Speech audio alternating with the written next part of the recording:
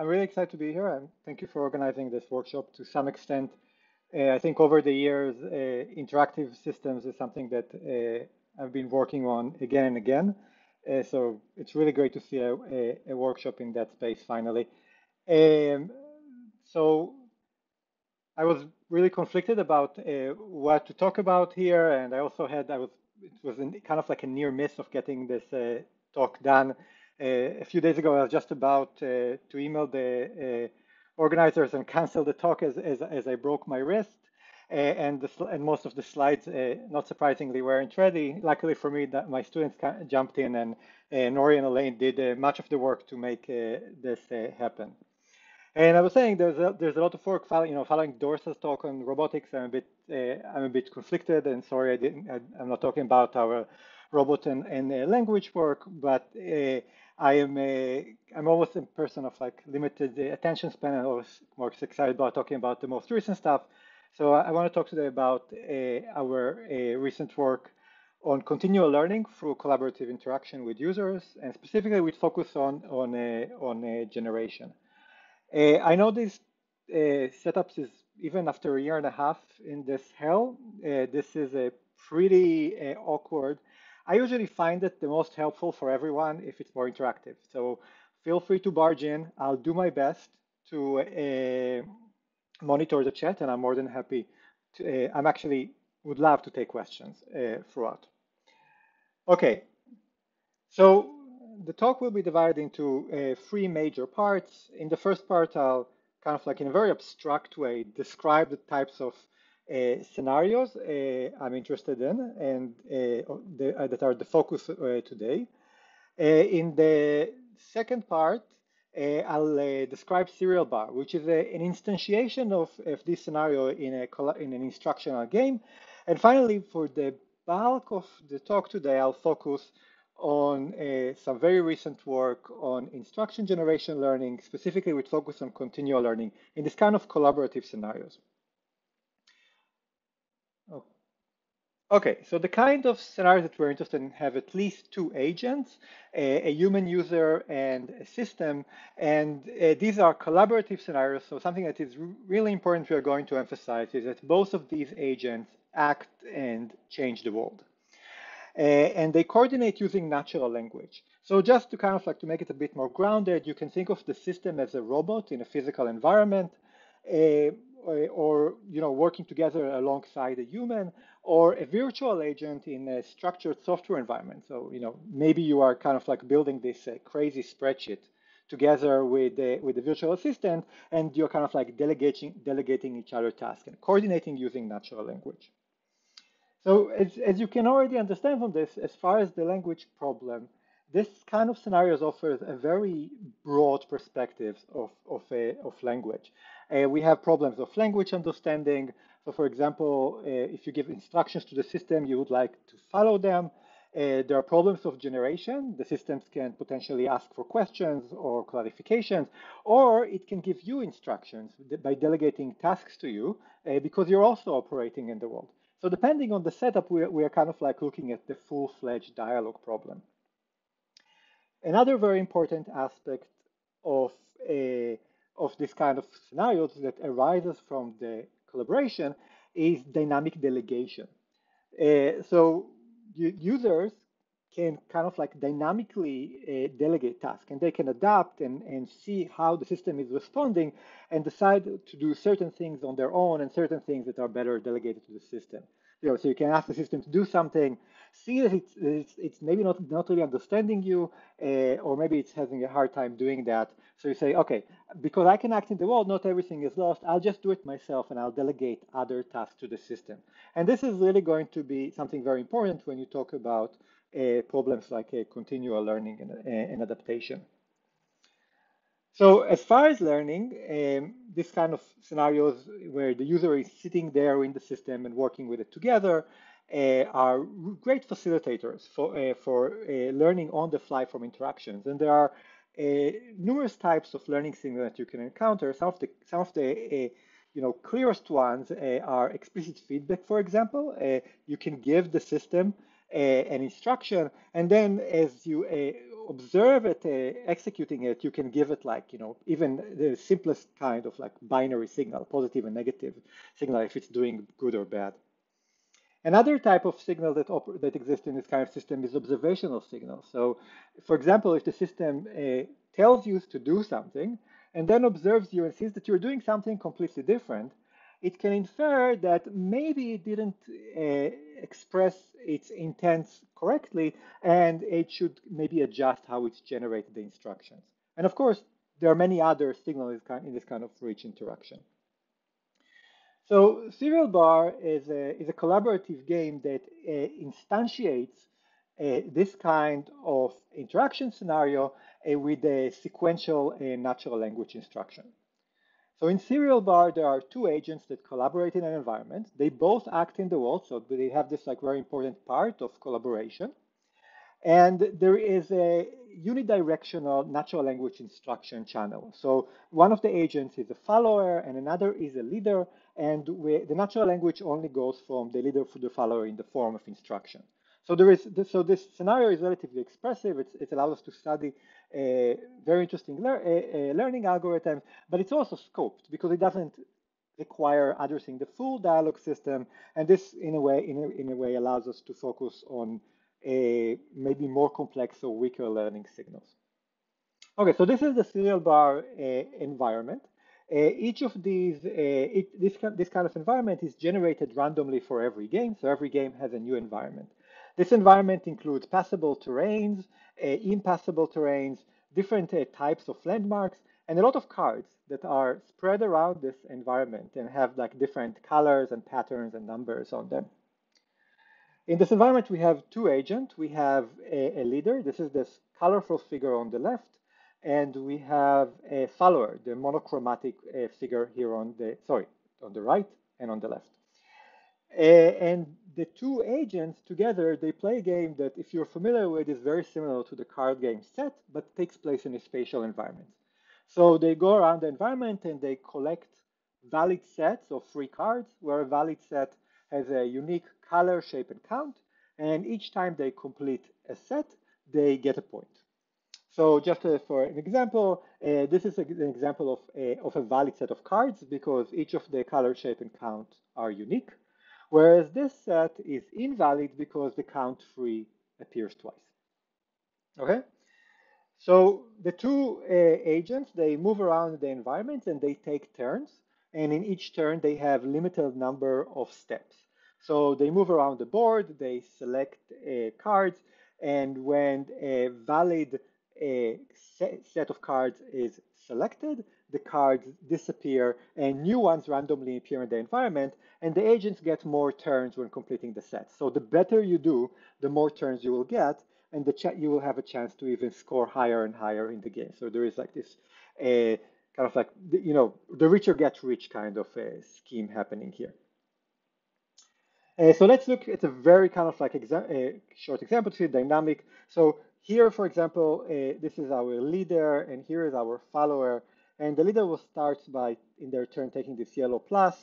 The follower turns around, grabs this like 3 red bars, and then the leader, in their turn, will complete the set using these 2 pink stars, and the cards disappear.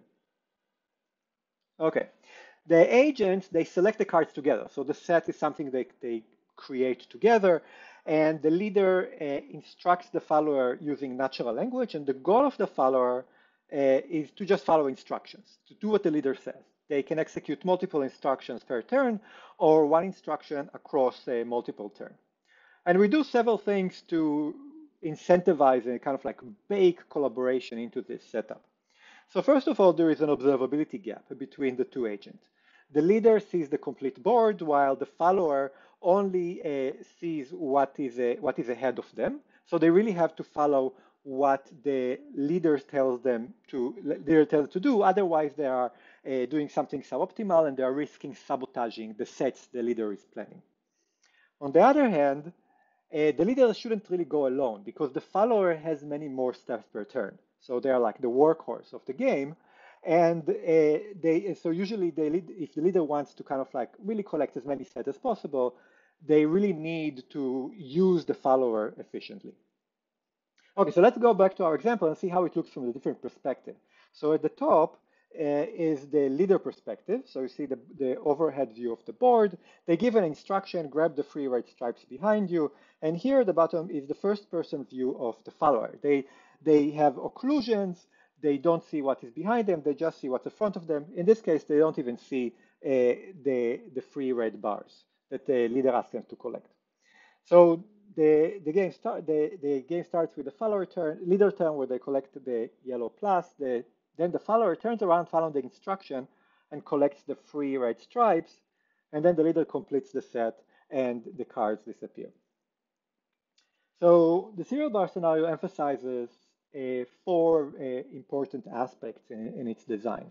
First of all, it's a spatial reasoning. So the interaction happens in a dynamic 3D environment that keeps changing as cards keep disappear and appear. It's a collaborative interaction, and working together is really critical for success here. The way the initial number of turns and the number of steps is set means that if they don't collaborate, they're just not really going to get very far. It has sequential instruction following, and this includes dependencies between instructions, planning ahead, changing goal between instructions, and instructions that include multiple sub-goals. For example, picking up, selecting or deselecting multiple cards. And finally, the interaction is really an important component here. Both agents are in the interaction, so it's not just you give instructions and you go make yourself coffee. You're sitting there constantly, which gives you this opportunity for both of them to continuously adapt and modify their strategy and become better at it. Okay, so let's look at a slightly more interesting example. So this is from a data set we collected with human games. You can think about it as creating a Wizard of Oz scenario. And this is a pretty good interaction. We have the leader here and the follower here. The leader starts by giving the instruction, turn left twice and head straight towards the doghouse and look for 2 green circles to pick up. So basically, it wants the follower to pick up this. The follower is facing in this direction, and this is what they see. This is a first-person view here at the bottom left. So as I'll play this video, it starts with the follower kind of like turning a bit too much, going in the other direction, but they're going to correct themselves. In the meantime, the leader goes and collects this card, so they're starting building a set. The follower collects the card, the leader gets their turn. The leader tries to get in their turn to collect the third card and to complete the set, but they don't have enough steps for it. So what's going to happen now is the follower is going to get their turn, but the leader doesn't want to waste the follower turn, just having them wait for them to collect this card. So what they're going to do is they're going to plan ahead, and they're going to ask the follower to turn left and head towards this yellow hearts card here, but don't pick it up for now, and because you have to get the leader has to get the card first, because otherwise it will sabotage the current set. So whoops. Sorry. Okay, we'll have to go through that again.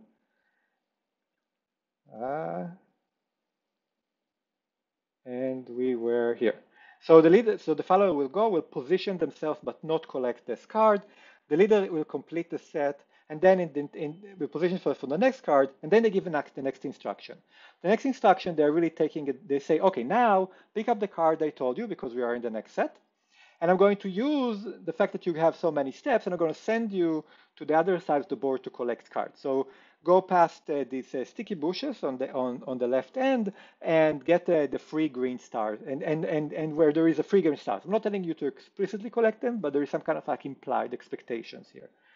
So the follower does that. They position themselves next to the card, and then the leader tells them, okay, after you get it, so now I'm implying that you should get it, although I'm not telling you that exactly. After you get it, pick up some other cards and let's go, and we're going to continue and do another set. So you see there's a lot of planning, multiple sets, kind of like crossing between instructions, and a lot of like very interesting dynamics happening between the players as they are optimizing to use their turns in the best way to increase their score. Now, there are many possible tasks that you can study within a serial bar, but the two core ones is a language understanding, so instruction following, so mapping leader instructions, the history of the interaction, and the first-person observation of the follower to follower actions. And the other one is generating leader instructions. So given the world state as the leader sees it and the history of the interaction, generate an instruction for the follower to follow. When we introduced serial bar in a previous paper, we proposed an approach to solve the first tasks using this Wizard of Oz supervised data that we collected, the human games. And what I'm going to talk about at the rest of the talk today is an approach for generation learning. So addressing the second task of generating instructions. And we're going to do it with a focus on continual learning. Okay, so what does it mean to generate instruction in serial bar? So the input that you are getting is kind of like the world state from the view of the leader. And the output is an instruction describing how the follower should move in the world and select cards. So for example, here, this is our follower and the leader wants it to go around past the lake and pick up this like blue circles here. So turn right, go straight past the lake and collect the free blue circle card. So there is a clear intent communication which really distinguishes the goals of this system from chit chat systems or systems that are optimizing for maximizing user engagement over time. It's really about task completion. And the first thing we need to do is we need to decide about what the cards the follower to select and what path we want them to take.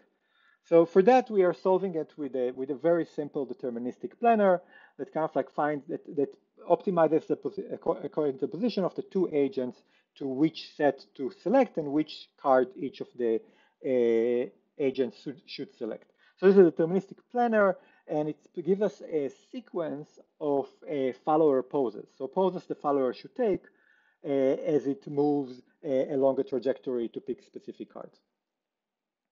So this leaves us to the crux of the problem that we're interested in. This is the language generation problem. So the problem is that given a world state, which I'm going to denote kind of like with this globe here, and a plan, I'm going to use this map icon for it. We want to generate an instruction that the leader gives to the follower. This instruction must use landmarks because the follower has partial observability. It must be from the follower perspective, not from what the leader sees.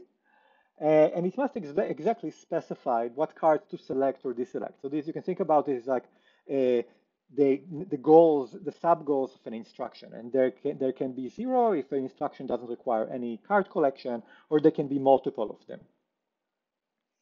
Okay, and the main question that underlies the study that I'm describing today is can we learn to generate instructions by observing human users executing them. So let's see what it means. So assuming that we have a language proficient and a collaborative instruction follower, a good instruction relays the system intent well. And this will allow the follower to execute it as intended, right? A bad instruction is either inscrutable, so you don't get anything out of it, or results in an unintended behavior. So the response does not align with the original system intent. For us, the system intent is this plan that the planner gives us. So if we compare what the follower did to the original intent, this can give us an indication of the effectiveness of our generation, of our communication channel. Okay?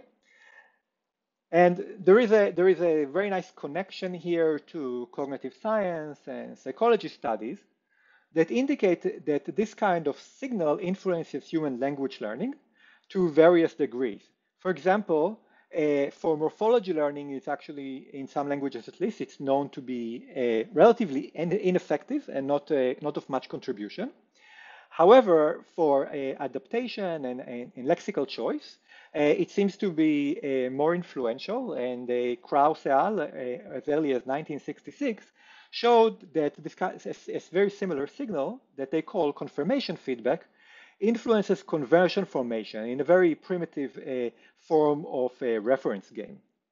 And later on, this was reaffirmed in more contemporary studies of reference games in several studies from between 1966 and more recently in 2020 by Hawkins et al. So loosely speaking, this kind of connection to cognitive psychology uh, indicates that there is a potential in this learning signal, but also, and this is maybe even at least as important, that that humans have the expectation that this kind of signal manifests in interactions. So they expect to it. It's not it's natural to them. So it will be kind of like a good opportunity for us to as a machine learning researchers to use it. There is an important caveat here, and I think kind of like important to put it on everything that draws connections to cognitive psychology. This is a very weak relation to human reasoning and learning, and it starts and ends here. Everything that I'm going to show from now on, I don't really, we don't really have a good understanding of how it relates to human reasoning. It's a very interesting direction to study, but this is not something we have done. Now, in generation learning, this kind of signal, at least to the best of our understanding, is extremely understudied. We are not familiar with any study that shows effective use of it, especially like with experiments in the wild. And it's different from some of the kind of like common signals or even less common that we see used for generation learning. The system doesn't solicit written instructions, so it's not similar to how we annotate instructions or language generation in general, and it's not similar to what we do with active learning, where we choose examples to label and go to oracles and ask them to, in this case, write the instruction. We are just observing executions, and the whole instruction writing is happening generated by the system. The signal is also distinct from explicit feedback, which meaning that the user tells you if your output is good or bad, because this requires knowing the system intent.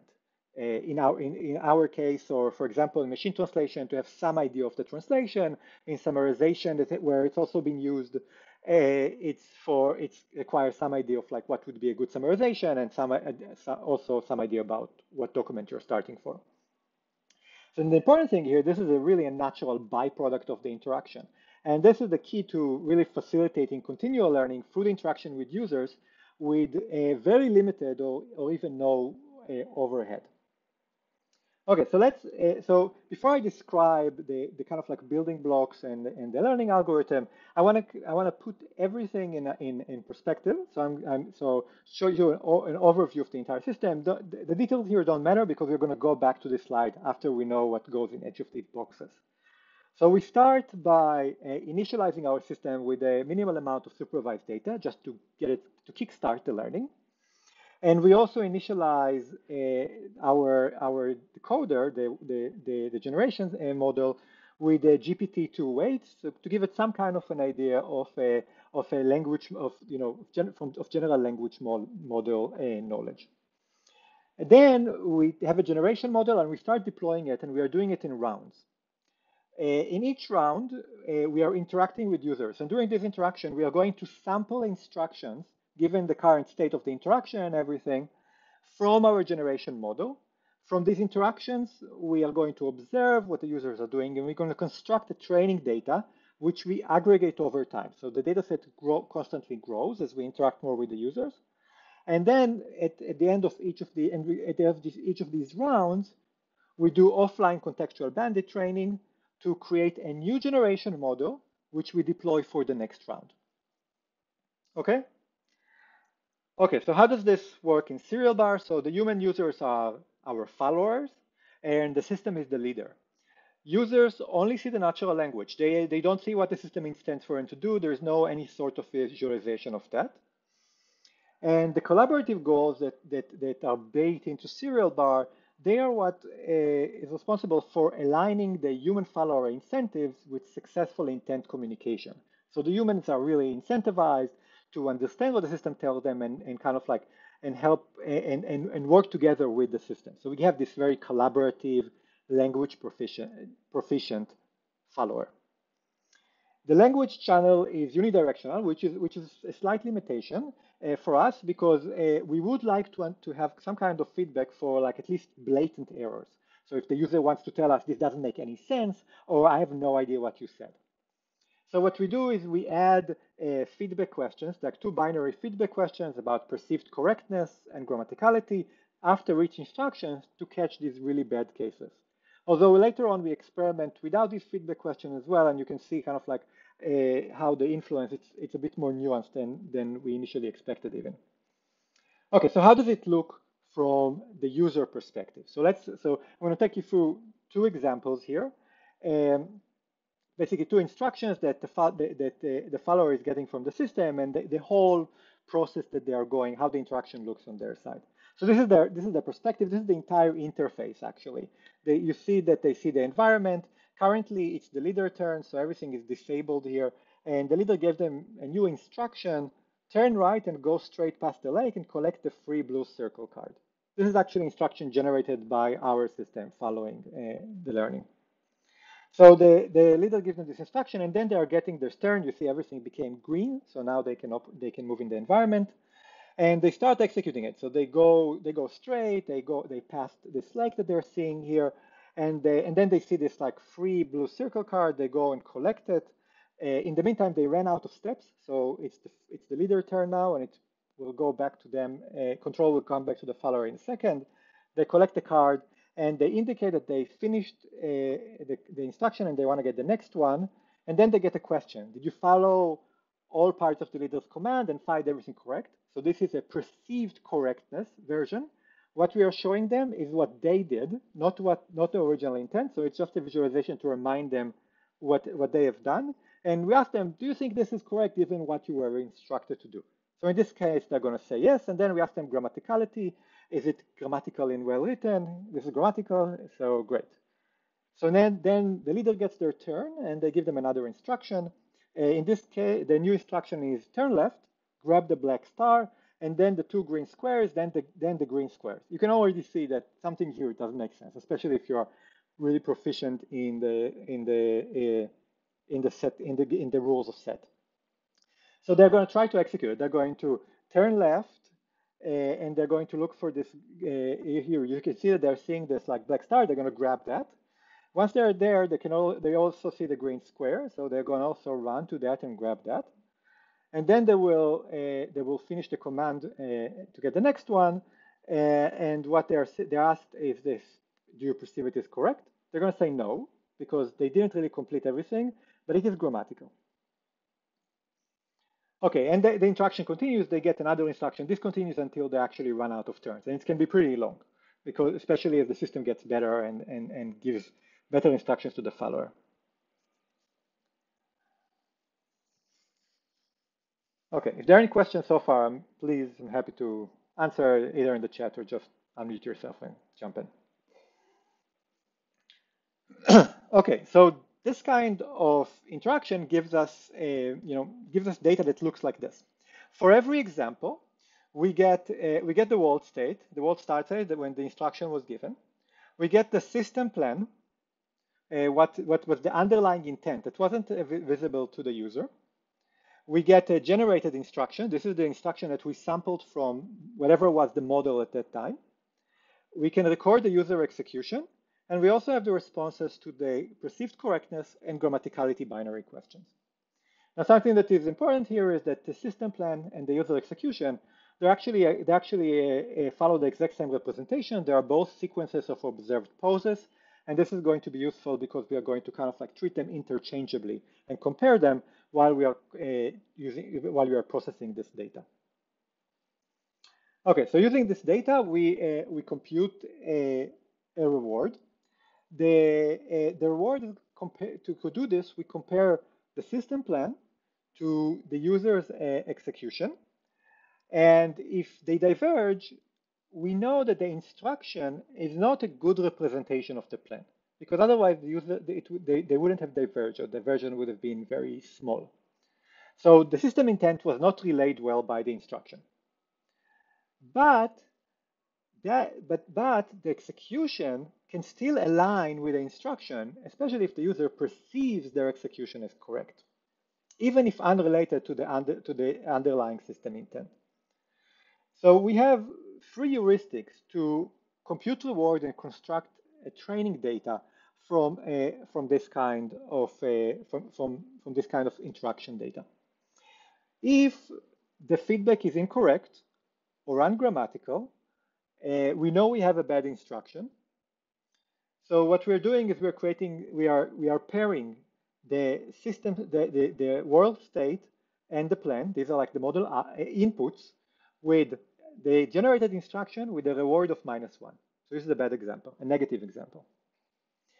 If the instruction is correct and grammatical, what we can say is that the execution reflects the instruction meaning. Not necessarily the plan, but the execution reflects the instruction meaning. So we can construct a positive example by using the world state, the execution, as both of those as inputs to the model, and we can do this because the execution is also just a sequence of poses, and with an output as our instruction, and with a reward of +1, so a positive example. Now, if in addition, the plan and the execution are equivalent, then we can say that the instruction actually accurately communicates the plan, and we can construct a positive example using the world state, the plan, both of those as inputs as model inputs, and as outputs the generated instruction with a reward of +1. Okay, so this kind of training data that it gives us, it gives us these tuples of model input of a state pose sequence, either from the plan or the execution, generated instructions that we sample during learning, and rewards that are either +1 or -1. And this creates a very nice contextual bandit scenario. Now, bandits are really advantageous for this kind of learning, where examples are really expensive. Bandits are relatively, when I say relatively compared to something like reinforcement learning, are very data efficient. So how is this a bandit scenario? So our context are the model inputs, what we conditioned on when we create the instruction. These are the state and the pose sequences, and the bandit decision is the instruction. Now, even though that our decoder might have a sequential decision process that generates the instruction, as far as the learner is concerned, this is a single action process.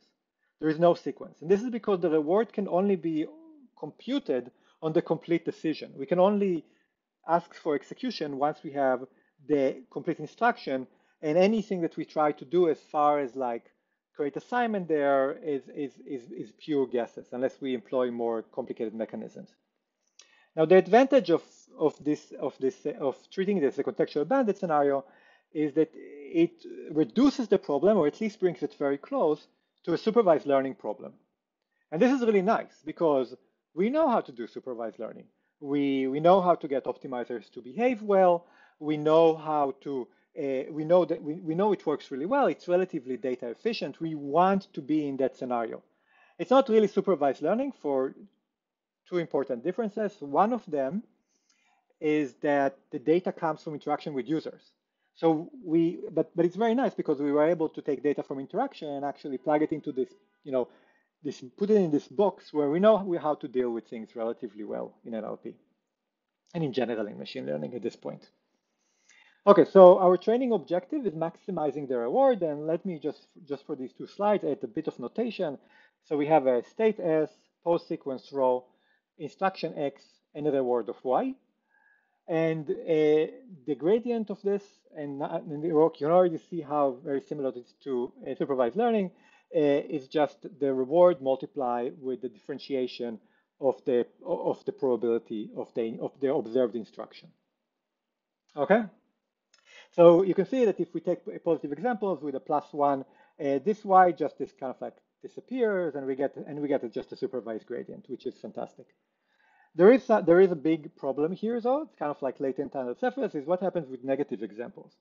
So with negative examples, intuitively, what we try to do with them is we try to kind of like drive the probability of these instructions to 0. But as we push a probability to 0, the log probability will go to -infinity. And this is going to explode this loss. Negative examples will take over the loss term and will derail learning completely. So we don't want that, and we do something relatively simple to address this. We borrow a technique that is very common in contextual bandit called inverse propensity scoring. It's usually used for debiasing examples, and we are using it slightly differently, but in a very similar way. We are using it to basically overcome this issue of the loss exploding because of the negative examples. So what we're doing is we add to the objective term this coefficient curly L, and this coefficient is computed using the label. For positive example, it's just 1. It doesn't do anything.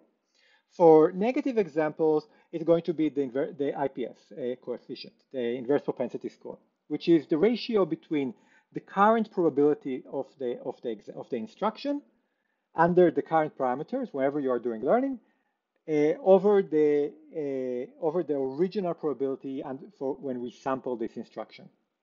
So what's this going to do is, like, as we drive the probability of the instruction to 0, the importance of that example for the loss is also going to be driven down to 0. So it's going to basically be insignificant as the probability becomes really small. Okay, so let's put it all together. So, okay, so where were we? We initialize with supervised data. So we use a very small amount of supervised data for initialization just to get us off the ground running. And we also use GPT-2 weights. We get our model, and then we start running these rounds. We sample from our model instructions, given that whatever state we are in during the interaction. We interact with the user. We collect this data, these tuples, and using the heuristics, we construct training data from them. This training data we aggregate to a data set that becomes larger and larger over rounds. And then we do offline contextual bandit training from scratch every round in order to get a new generation model. Then we deploy this model and we repeat this process. Okay, so the model that we are using is an encoder-decoder architecture. It's a pretty simple model. There is a spatial encoding of the environment and the system plans. This gives us a sequence of vectors. And then we have a GPT-2 transformer decoder, which is like a shave. We take the GPT-2 and we shaved a bunch of layers just to get it more compact.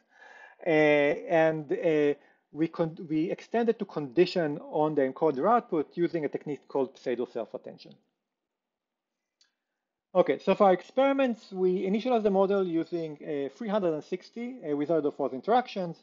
We evaluate using task completion and similarity of execution to the system plan using Earth mover distance. So this is task completion of the humans trying to accomplish the instruction that we communicated to them, and the Earth mover distance between their trajectory and the plan.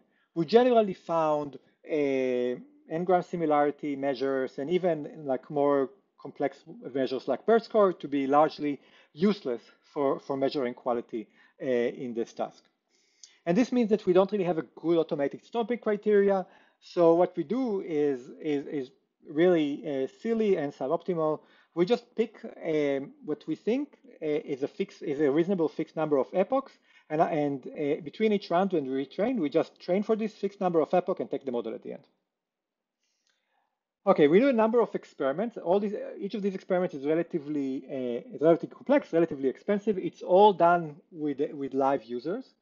The first one is a long-term study where we run our system for 14 rounds to observe learning trends and interaction trends. And what I'm showing here are task completion rates and Earth mover distance. We want task completion rate to go up, Earth mover distance to go down. I'm breaking performance here. So the blue line, the bold blue line, is overall task completion rate and Earth mover distance. And I'm also breaking it according to categories, depending on how many cards the underlying system plan intended for wanted the user to select during the execution. So 0 cards are instructions like wait, don't do anything, I'm doing something else, or something like that, or hold still. While the other ones are 1 card, 2 cards, and 3 cards. And you can see that in general, over rounds, the model continually improves in generating instructions that relate to intent. Multi-goal, this is across both task completion, and also we get much stronger similarity between the trajectories, the trajectory and the underlying plan as the system progresses. This is what we see, and when we break it into categories, and we see that multi-goal instruction actually take much longer to pick up. So very fast we actually start pretty good on zero card and even one card, and we pick up very fast. With two cards, it takes us a bit longer to pick up, but we get really good performance. And with three cards, it takes us even longer, and then we start picking up at around round 8.